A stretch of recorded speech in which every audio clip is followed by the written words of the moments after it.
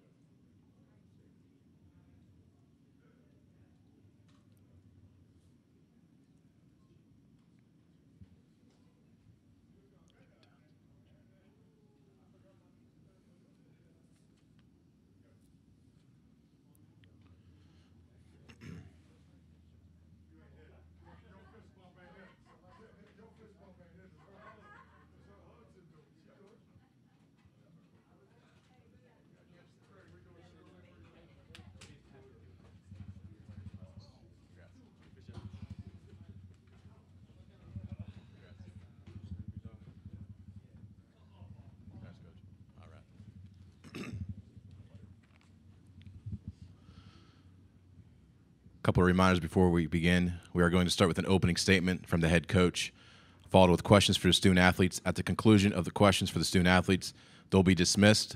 Then questions for the head coach can start. Please raise your hand and someone will come around with a microphone. Please give your name and media affiliation. If you're joining on Zoom, please use the raise hand function for questions. We will address questions in the room first and get to Zoom if time allows. Now, we'll start with the opening statement from NC State's head coach, Kevin Keatts. Well, for those who are not here in Pittsburgh, I'll start off by saying that, man, Oakland is good as advertised. I mean, Greg's done a great job with that program, and, this was a tough, hard-fought, felt like a boxing match. Our guys were tremendous. It was a back-and-forth game. We bent a little bit, but we never broke. We made big plays when we had to have big plays. I thought one of the biggest things for us is our character really shined through when we needed it. We stepped up in many ways. We had to get big stops. We had to get big baskets. At times, things wasn't going our way. And it just shows you the growth of, obviously this team and how they're locked in and their focus and, their love for one another and how they play for one another. It's been very impressive. This run that we've been on is really, really good. And all the credit has to go to the hard work that they put in. And obviously they're receiving the fruits of their labor because of that. So excited about our guys. We're going to the Sweet 16, guys. I mean, and this was a team that, most people didn't think we could even make it out of, D.C. last weekend or a couple weekends. I don't know how long it's been. But I'm proud of their fight. I'm proud of, just who they are and how we have really grown as a team. Okay, representing NC State student athletes are DJ Burns Jr., Michael O'Connell, and Casey Morsell. Questions for student athletes? Back right. Matthew Thedros, Duquesne Duke. This question is for Michael or Casey. When DJ is dominating in the post game, a double-double, how does that energize the team and get you guys motivated? Mike, you want to start? Yeah, I mean, I think it's huge for us, obviously, when he's down there doing his thing. And we just keep feeding him. We have no problem with feeding him, and he brings energy too. And he's making great plays down there, and we can feed off that. And I think it's big time for us, honestly, when he's playing at all-time high with confidence. That we kind of just go along with it and helps us out. Casey? Yeah, when DJ gets going, it makes it easier for us guards on the perimeter. He draws so much attention, and all we could do is just kind of stay ready to shoot, stay ready to make a play. But when he's going, we're very hard to stop. Tom, back right. Tom Withers, Associated Press. DJ, not that you needed any extra motivation, but you were having kind of a running commentary with the Oakland fans throughout most of the game. Did that fuel you a little bit? Yes, sir. I enjoy things like that. That's a part of the game. The fans, they're gonna really come at you, and especially when they have a team like that with the capabilities that they have. You got to talk. You got to have some fun with it. Left middle. Michael Deemer, Century Media. For all three, you guys, obviously you guys have been the underdog, and everyone has been cheering you guys on. It's definitely different tonight, as it seemed it was a predominantly Oakland crowd. What was the mindset going into the game about that, and also during the game when you guys were, I guess, the lesser crowd, I guess? Mike, you want to take that? Yeah, I think going into the game, we don't really focus on, who's the underdog or who's a higher seed or lower seed. It's kind of just the matchup at hand. Obviously, any team in here is a great team, and they could have been higher or lower. We could have been higher or lower. It doesn't really matter. Just going into the game, we just take the matchup, our personal, and we kind of just go out there and play. And I mean, we still had a lot of fans out there. The place was rocking. When we would get going and we were scoring and get stops, like that place, it was loud. So I didn't really couldn't even tell the difference if there was more or less fans. So I mean, it was great to have our fans out there just supporting us along the way. Brooke, front right. Brooke Pryor, ESPN. DJ, you nodded when your coach said it was like a boxing match out there. Just what was the challenge that they were throwing at you in the post? And looked like you got really fired up after you hit the bucket and got fouled and just stared down the camera. What was going through your mind during that play? Again, it's one of those games, where I had the choice to, get in my feelings about getting fouled or continue to play hard. I just hit a point where I was like, I just got to ignore it because it's not going away. So I just wanted to try my best to keep going for my guys. Left aisle. George Gerba, Washington Times. Michael, Final minute, you've taken only threes to that point, and there's less than 10 seconds left on the shot clock, and you just take your head down from the top of the key and drive it all the way to the basket, get the bucket, get the foul shot. Just take me through that process. It felt like a turning point there to get you guys back a little bit more of a lead in the final minute. Yeah, I mean, I was just taking what the defense was really giving me. Honestly, they were pressing out. He went to one way, tried to make a crossover and go make a play. If they stepped up, I was gonna just kick it, but I felt like I could take a layup, and I just tried to do what I could to finish the play. And if I can do a quick one for Casey, you had the primary assignment on Jack Golke tonight. Able to lock him down. You guys did a lot of great defensive switching. From growing up in D.C., I'm curious if there's anybody that you've played that you've seen in your career that's been a shooter like that type of ability. No, I never played anyone who could shoot at that caliber. One thing that Jack does, he always he tests your awareness because he's always moving, and in order to kind of slow him down, you just got to be in shape, and you just kind of, like I said, you just got to be aware of where he is of all times, and he tested that. And but it wasn't just me; it was a team effort. JT guarded him, and Horn, Mike. Everyone was kind of doing their best to kind of slow him down. We got time for two more for student athletes. Right aisle and then left over here. Bailey Tucker, College Basketball Review. This is for all of you, but like Coach Keats said earlier, people didn't expect you to be in this position. So what's your message to those people who didn't expect to see NC State make it to the Sweet 16? DJ, you want to start and work your way down? Well, I've been saying it. Be nice. I've been saying it, welcome back. They didn't really believe in us, and, they probably still don't, but that doesn't matter to us. We're just going to stay together. If you're supporting us, thank you. If not, that's what it is. Yeah, I mean, I think the biggest thing, honestly, is just no matter what the outside noise is, we got to believe in ourselves. And I think that's what we've been doing to this point since before the ACC tournament, and we kind of left everything in the past, and we had to take one game at a time, and I think that's what we've been doing now. The coach has been preparing us really well, and we've been kind of taking that message and trying to apply it to the floor. So, I mean, if people are with us, it's great. If they're not, it is what it is. But we'll take all the support we can get. But at the same time, we have to just rely on the people, in the locker room to go out there and compete. Got anything to add, Casey? Yeah, I agree. I mean, just we're going to stay connected no matter what goes on the outside. For us, it's been a roller coaster of emotions, but we've seen a lot, and we're not going nowhere. We're here. Last question for student athletes right here on the left. Will Graves, AP, for all you guys. How does a team that won 8 games from January 1st to the end of the regular season win 7 games in 12 days to get to the Sweet 16? DJ, want to start? I think that's what March is about. Some teams got here by winning their conference just like us, and, that doesn't mean they're a bad team. We executed, and we just kept playing for each other. I think that's all it was about for. Yeah, I would say sticking together, honestly, throughout all the tough times. Things aren't going to always be pretty, and things aren't always going to go your way. But if we can stick together with the guys you're out there competing with, I think that's going to go a long way. When times are not favorable, you got to be able to pick each other up and just keep competing. At the end of the day, you compete with the 5 guys on the court, and the guys are playing with you. Casey. Yeah, all those guys say is true, but also just our resources that we have. Our strength coach, our doctors that travel with us, massage, like everything to help us be ready to play and not get tired. That's something that's definitely given us advantage in March. All right, thank you. Appreciate it. Yes, thanks for coming.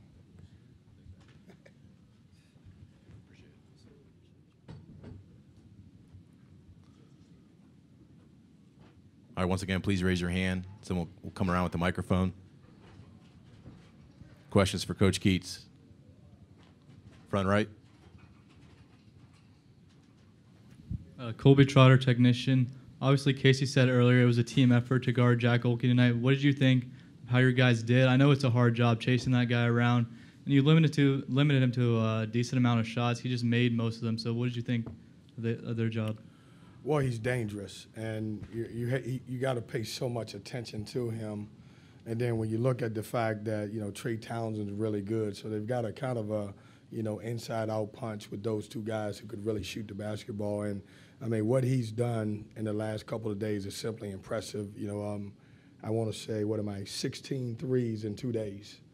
And so you got to pay so much attention to him. And here's what makes him really special is they know that he can shoot the ball, and so they do a great job of running a lot of plays for him and running off of stagger screens and, trying to get elevator screens for him. And I thought our guys did a really good job. We knew that we couldn't stop him from taking threes, but we wanted to make him take tough threes and shoot a bad percentage, and I thought we did a great job with that.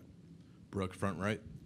Brooke Pryor, ESPN. Kevin, in addition to DJ having 24 points, I think you had 4 other scorers in double figures. Just what does that say about the balance of your offense and the way that these guys kind of complement what DJ's doing down low? That's the strength of our team, and at one point it wasn't. We were, early on it was either DJ Horn or maybe JT could have a good night. I think, one of the things, if you ask and you look back at the 7 games that we won in a row, is I think that everyone has really stepped up in different ways. And, every night there's someone else. DJ Burns was great tonight. I thought Michael, even though he might not have impacted the game much with his scoring, he had a career high in assists at 8. And so that's kind of what makes us special right now. That makes us tough to guard because on any given night, one of these guys can lead us in scoring. Front left. Charlie Gribble, 24/7 Sports. Coach, talk about just how crucial it was losing DR and Middlebrooks there in the overtime period and the decision to sub in Jay and Taylor, who had a big 3 in those closing minutes. Yeah, we were running out of players. I looked around. I was going to put Levi Watkins in at one point. We needed another post guy. We had some calls that didn't go our way. And I told you before, like I said earlier, Trey Townsend had a great game. 30 points and 13 rebounds, and he is as good as advertised. But it got tough at the end because we didn't have anyone else that we could throw in the game. And so we decided to go 4 guards. And it actually helped us on the offensive end because Jaden Taylor was able to knock down that 3 in the corner. Back left aisle. Mike Osti, Yardbarker in Pittsburgh Sports Now. Coach, what does it say, or do you have any message to the rest of the country about the conference, about the ACC, just for the fact that so much is made on which conference is better and it's impossible really to equate, especially in a tournament like March Madness, but you struggled for a while in January, February, and yet you're here in the Sweet 16, and the ACC kind of had a rough road of getting teams in the tournament this year. Yeah, I think it's been a common theme for 3 years, and it's crazy because when we do, meaning we as the ACC, we get teams in the tournament, the few 5 that we're getting in pretty much play pretty well. And so we try to send that message early on before we got to Selection Sunday that we play well once we get in the tournament. But we got to figure it out. Our league is really good. One of the reasons why we're playing good basketball is because we're battle tested. A lot of times a lot is put on the non-conference. You play 11 games. So let's say we play 5 or 6 Power 5 games, and then we have 5 or 6 bye games. They're good. They'll challenge you. But you can't tell me that that's more challenging than playing 20 ACC games and playing at great venues, Pittsburgh, as you're here, and going to different places and being battle tested. So we got to figure it out. We're deserving. Our league's going to go to 18 teams, and I think we should be able to get 10 teams in. And that's up to us as coaches. We got to figure out, do we need to win more games in November? How do you schedule? We got to do a lot of different things. But we got a great league. I think it's the best league in college basketball. Back to Brooke. DJ said earlier that he made the choice to not get in his feelings when fouls weren't being called. He's getting hacked down low. Is that something that he's always been able to do, or has he evolved as a player to be able to not get in his feelings and play through those circumstances? He's probably – it's so tough to referee him, and he probably gets fouled more than anybody. And I'm not saying these officials or any other officials.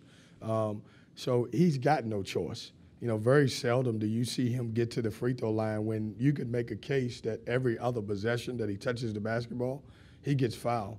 And so we've talked about the maturity of it. It's like, what are you going to do?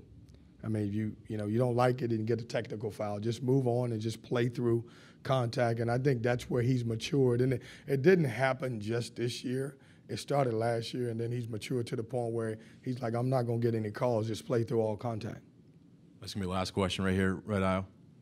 Bailey Tucker, College Basketball Review. Coach, since you guys were the 10th seed in the ACC tournament, where do you think that your team has grown the most between now and then?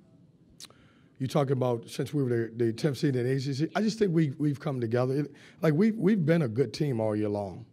we just hadn't stacked games. We hadn't stacked opportunities. You think about, a lot of people put so much into our last 4 games, and they didn't talk about our first 6 games. We were 5-1. We had a tough schedule. And when we look back at it, it wasn't so much about the teams that we played, which were very good, is what we didn't do. You look at those 4 games, we were in all of those games to have the opportunity to win them. And I just think we have cut down on our mistakes, and most of them are on the defensive end. This team can score the basketball, but defensively, we were a mess at times. Ball screen coverage wasn't well. Our assistant coaches have done a great job with scouting. We wasn't doing a great job of comprehending scouting reports, and now we're doing it. And I think that one of the biggest things is we believe in trusting one another. If you're not having a good night, then you got to trust your brother beside you, and I think that's one of the things that we matured in. Thanks, Coach. Thanks.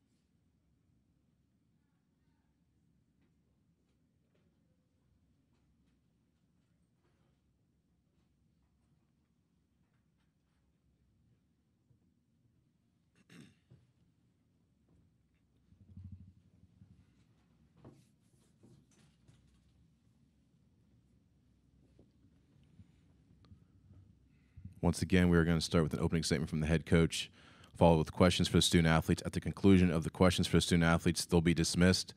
Then questions for the head coach can start. Please raise your hand, and someone will come around with a microphone. Please give your name and media affiliation. If you're joining on Zoom, please use the raise hand function for questions. We will address questions in the room first and go to Zoom if time allows. Now we'll start with an opening statement from Oakland's head coach, Greg Campy. Wow, it's a lot different than a couple nights ago. It's hard because it's over, right? And it's going to end this way for every team but one in this tournament. The hard part for me is I've done this a long time, and I'm going to tell you, in this day and age of kids leaving and the lack of respect for authority and what about me? What can I make? And all the people telling everybody that's how you should be. You know, the way we're going. To have a team like I had, 15 guys that just cared about each other, 15 guys that just cared about the outcome of the team and the pride they had to be part of a team, and the way they joked and hung around, and you know, every game all through the year, somebody else it was, you know, nobody cared who it was. They just were glad that we were together. When things went bad, we picked each other up, and then we won games, and close games after close games. I guess it ends with a close loss, but it was just a joy in this day and age to walk into the office every day and know that I'm lucky I get to go in that gym and be with this group of kids. And that's probably what hurts the most right now, is I know that that's over. And man, I'm going to miss that. Just a reminder, no video cameras are permitted. Thank you. Representing Oakland student athletes are Trey Townsend and Jack Golke. Questions for student athletes?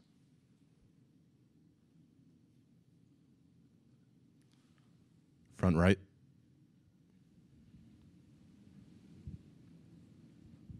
As for Jack, Jerry DePaula, Tribune Review, Pittsburgh. What was it like having those guys follow you everywhere you went? It seemed like every time you turned around, either Morcell or somebody else was on top of you.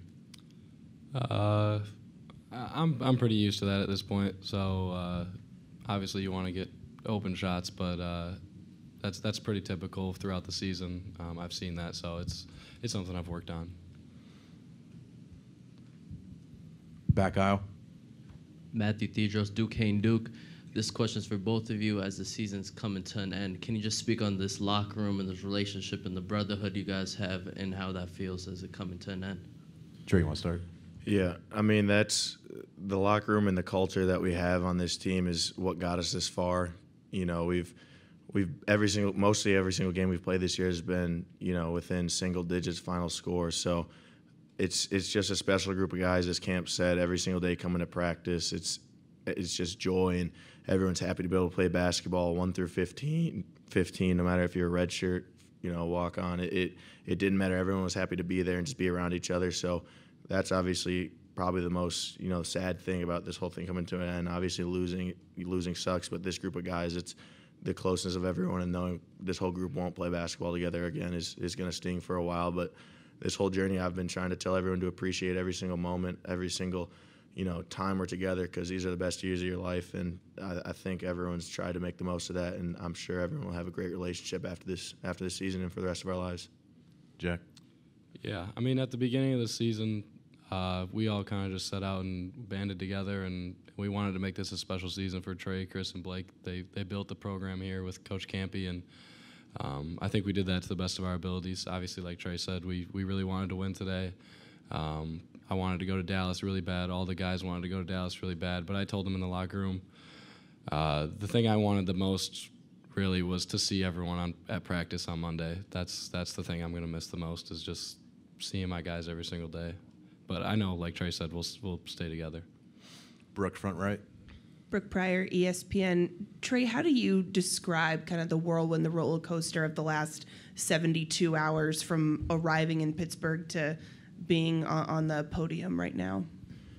I mean, Campy said before the season even started that this tournament is nothing like you could ever imagine, and once we got here, that was true. It lived up to the hype, and I just, like I said in the last question, I just really wanted everyone to appreciate every single moment of this whole experience, because not everyone gets to play in this tournament, and for our sake, not everyone gets to win a game in this tournament. So obviously we lost today, but I still want to remember everything that I've gone through with these guys. I'm sure everyone will. That's been the biggest thing, is just appreciating every moment. Like I said, these are the best years of your life, and I think we've been making the most of, you know, our time here, and I hope we left a everlasting mark on this program and this university.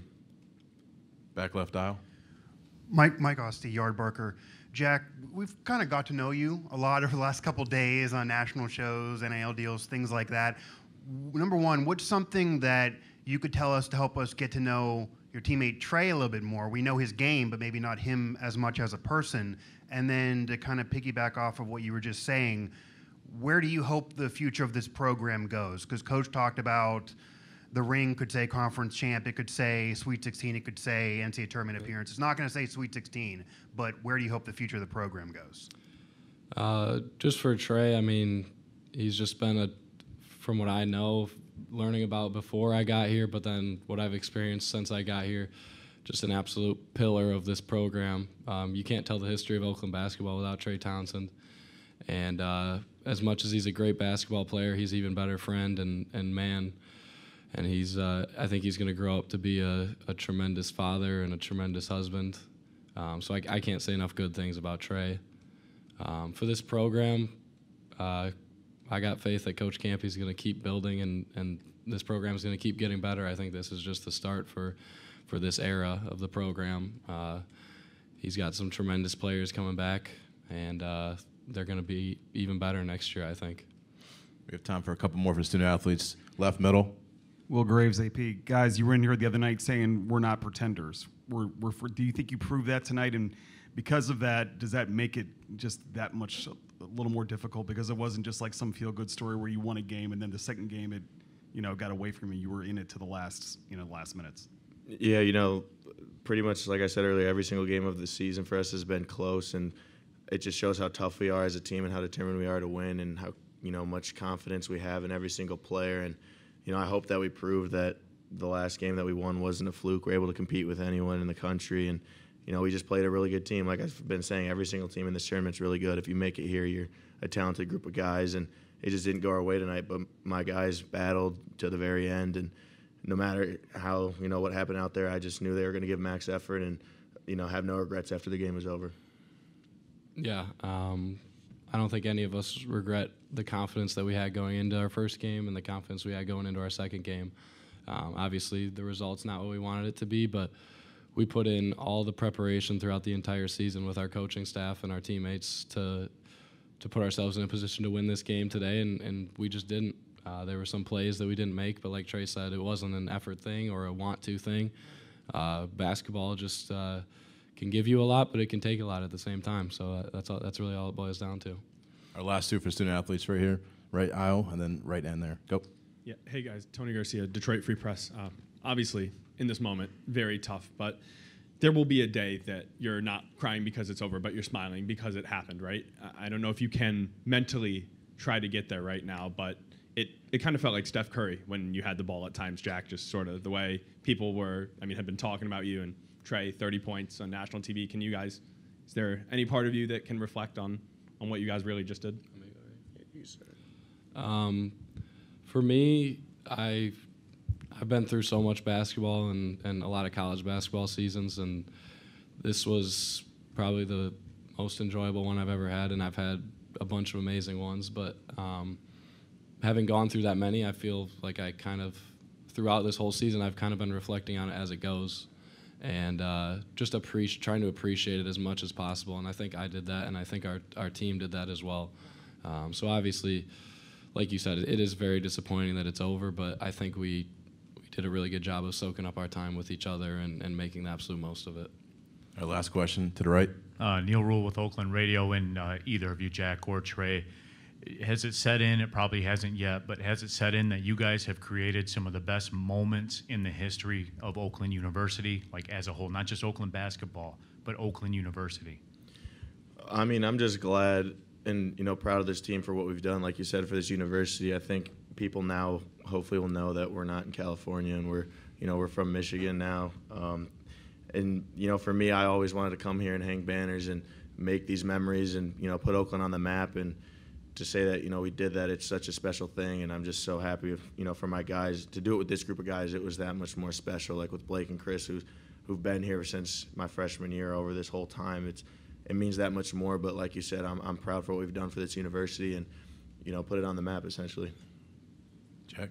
Yeah, I've just learned so much in so little time from all the guys, and I couldn't be happier for Coach Campy and like I said before, Trey, Chris, and Blake. Those four men are just tremendous, and the 4 years that they all had together to build this program just, I think, means so much to the university from what I've seen in my year, and I really wish I would have been here earlier or had more time here because it's a tremendous experience. All right, thank you. Thanks. Thank you.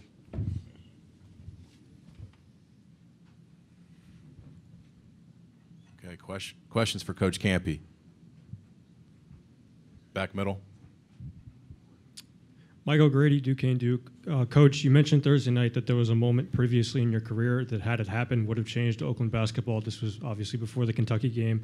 Was there a moment like that tonight that you think was similar? Is there any one thing that you can look back on?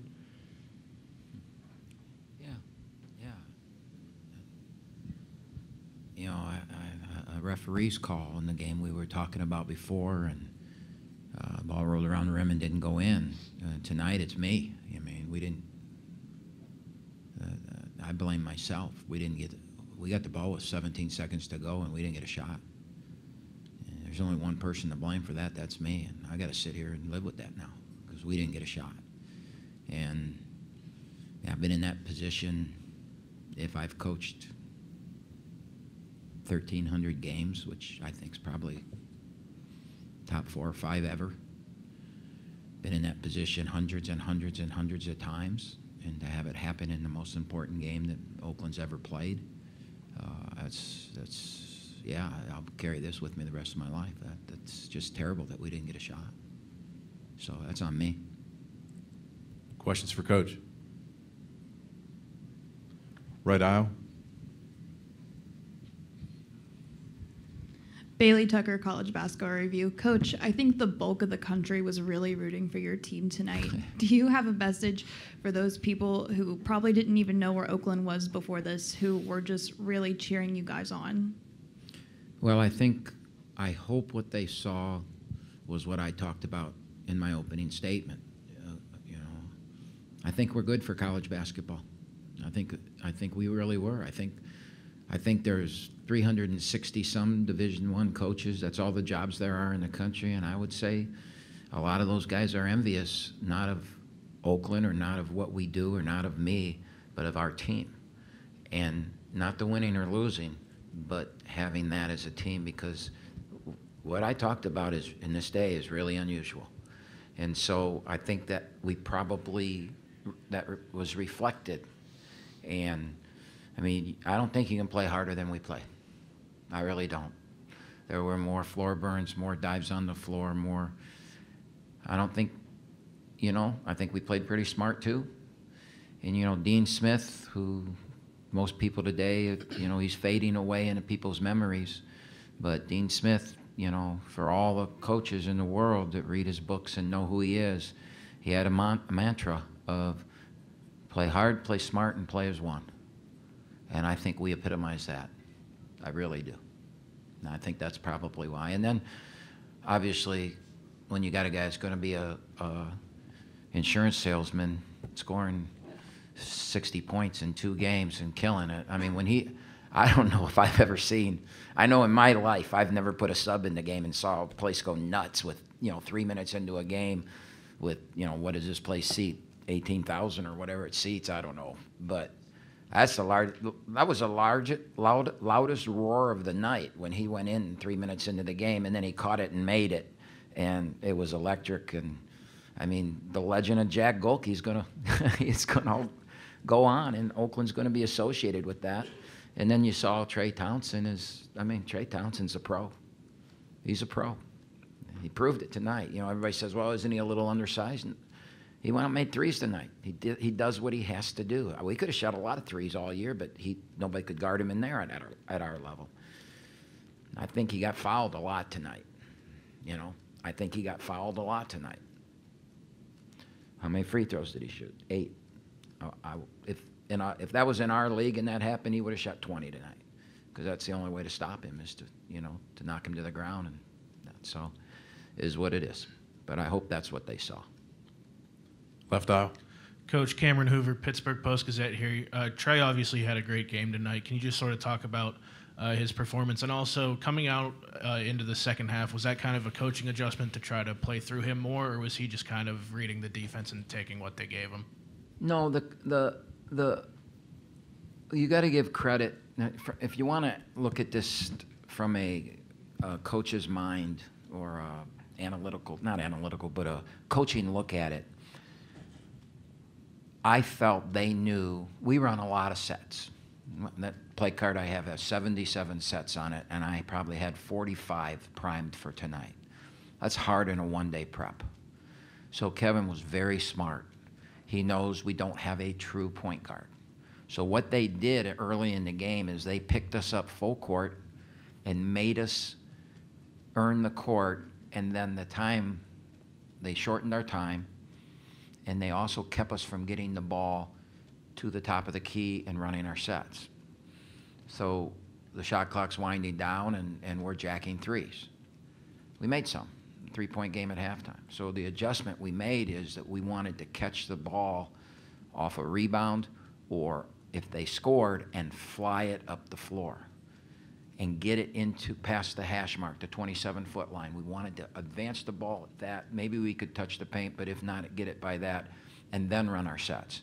And you saw much more fluidity out of us in the second half, and we were able to get the ball to Trey. I mean, there were two key plays in the game, and you know,